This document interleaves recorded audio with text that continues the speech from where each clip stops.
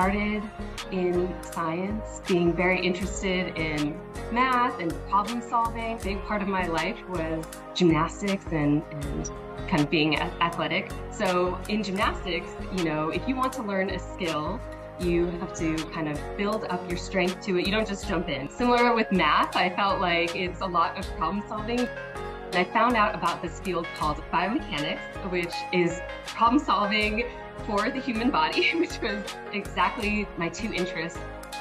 And I struggled so much with physics, and I had a lot of self-doubt about, how can I be an engineer if I can't get through physics? That was really hard. But if you have a goal in mind and you have a reason for that goal, you can persevere. You have everything you need to get started in science just the way you are.